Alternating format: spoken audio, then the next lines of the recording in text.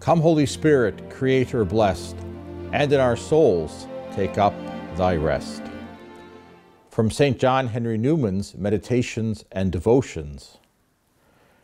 The Ascension was the last act, making the whole sure, for now man is actually in heaven. Oh, what a wonderful marriage between heaven and earth. Welcome to Day 2 of our 92nd Newman Novena.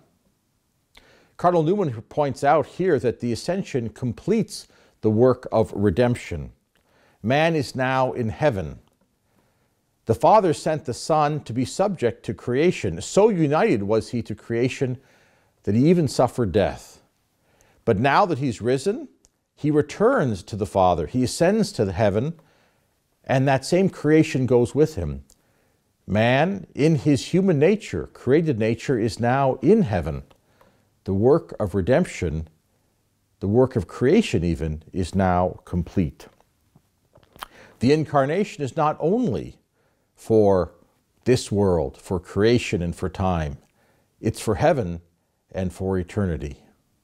Come, Holy Spirit, fill the hearts of your faithful, enkindle in them the fire of your love. Send forth your Spirit, and they shall be created, and thou shalt renew the face of the earth. O God, who did by the light of the Holy Spirit instruct the hearts of the faithful, grant that by the same Holy Spirit they may be truly wise and ever rejoice in his consolations through Christ our Lord. Amen.